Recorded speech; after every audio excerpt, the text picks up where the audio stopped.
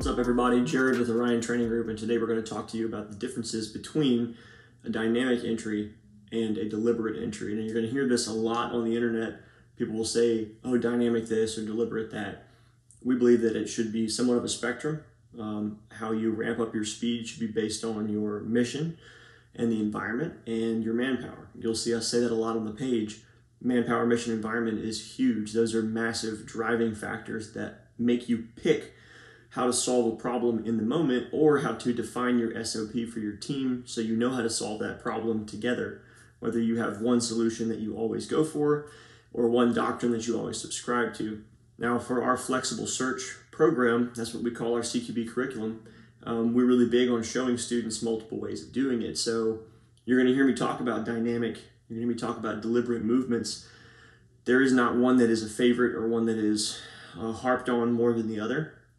We believe that those should be equally applied and correctly applied where they're actually necessary. Again, based on your manpower, your mission, and your environment. Just to give you some context there too, if you're in a trailer and the hallway is 28 inches wide, can you really pan or do a wrap of a door or a pie around a door in a team environment? Do you want to be stuck in that hallway a long time trying to work around a threshold that's made of basically, wafer paper, trying to gain those exterior angles? Is that environment good for a deliberate movement, or is it better to try to take that doorway quickly with 2 to 3 people, depending on your SOP, and get out of that hallway?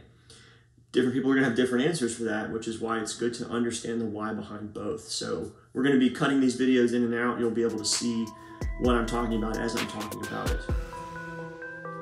Okay, so for this first video, we are going to be talking about a 3-man element clearing one room with no other factors.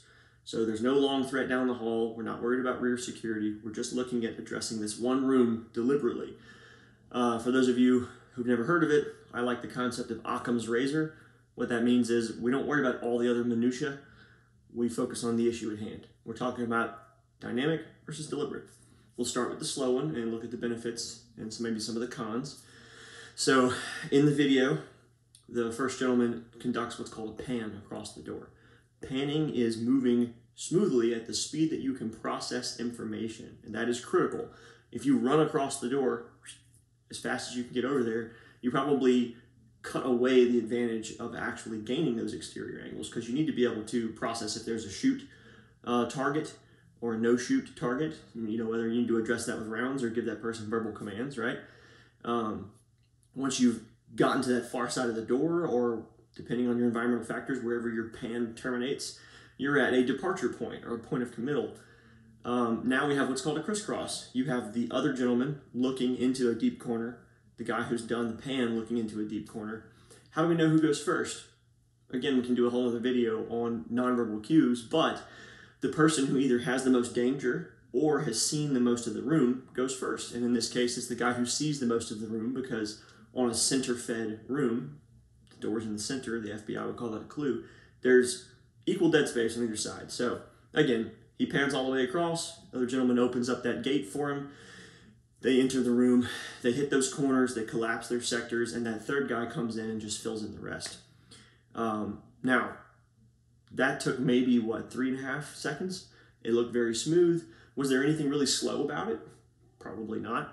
How does that look opposed? There's a lot of things that can go into that. What are the walls made of? Is it drywall and pine? Are we looking at some sort of commercial material? Is it going to be cinder block that's filled? There's all these different things to consider, but ultimately bullets go through air the same way they go through drywall. And if you shoot the right spot enough, they'll often go through a lot of what we would consider cover, like hollow block and whatever else. So CQB is the most dangerous thing you can do. Just because we went slow and took up a little bit more of the angles doesn't mean we're now bulletproof, right? Notice how they got through the door rather quickly. The movement into the room was not slow at all. So you'll hear some people call it slow and deliberate or deliberate. The way we like to describe it is just deliberate clearance. You're taking your time, you're moving at the speed you can process. And here's what I really want you guys to focus on. Look at that rep again. We'll play it again on a loop. Look at the center of the room. It gets seen before entry. Okay, that's critical, because when we talk about dynamic, you'll see that that doesn't happen, okay? So the center of the room gets seen. Both of the corners, as much as you can get seen. There's probably, if I remember correctly, the walls are 10 feet. There's probably a 1.5 foot, 2 foot gap at the far end. So you could hide somebody in that corner. So basically 80% of the room's cleared. And then they commit to that entry. When they actually get into the room, it's quick. So now let's talk about dynamic. On this dynamic entry, you'll notice the stack is set up the same way. Again, Occam's razor, we're keeping everything relatively the same. But when they actually make entry, what are they introducing into the room? They're gaining an advantage with a flashbang or a DD, a distraction device. Why is that? Some people will say, well, couldn't you bang on the other one? Absolutely. But the idea is when you take time on the exterior of the doorway to work those exterior angles and see the center of the room, in theory, you're reducing your risk, right? A lot of people that are practitioners of the slow and deliberate for everything, they're going to tell you, oh yeah, there's way less risk because I'm not entering the room blind, i.e. I've seen the center. Well, if you just watch this dynamic rep, after that flashbang's introduced, what do they hit first? Those hard corners, right? Remember we talked about that on the slow and deliberate rep, those hard corners, the deep corners as we call them, where you have that 20% of dead space left over. Well, they didn't see the other 80% of the room before they entered, and so that deflagrating device, or distraction device, or NFDD, or whatever you want to call it, when that goes off, the idea is that it interrupts the OODA loop, observe, orient, decide, act, of that person in there that possibly wants to do the entry team harm. So when you have a dynamic entry, you need to have dynamic supporting elements, and I will preach this until the day I die.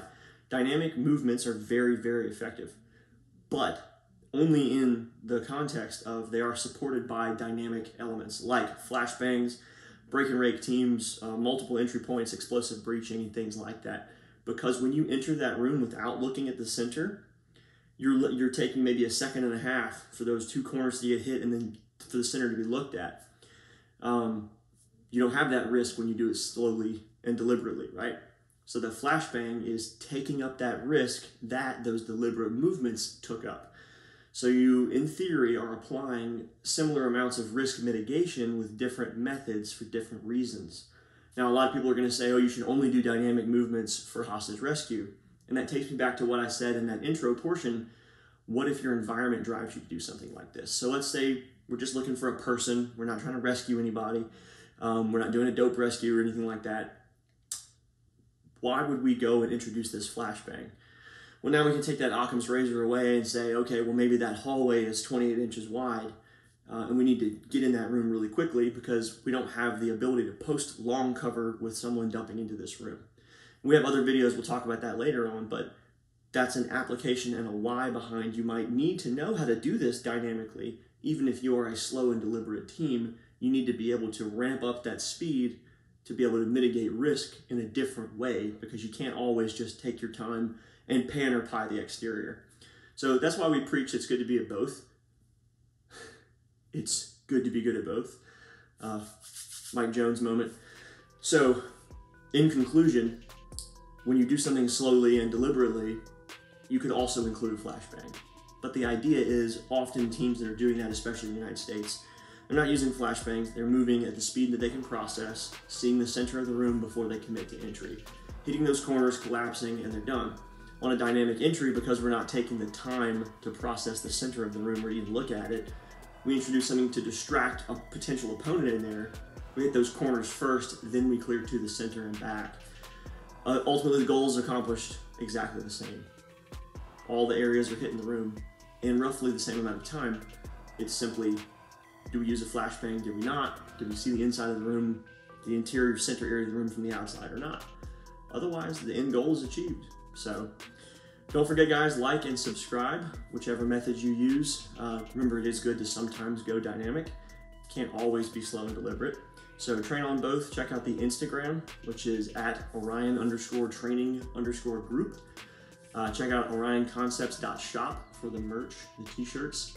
And simply because I'm wearing this shirt, check out Soy Leader. Dan's a good friend of mine. He makes great products, soyleader.com. So we appreciate you guys. Thanks for watching. Don't forget to share with your friends.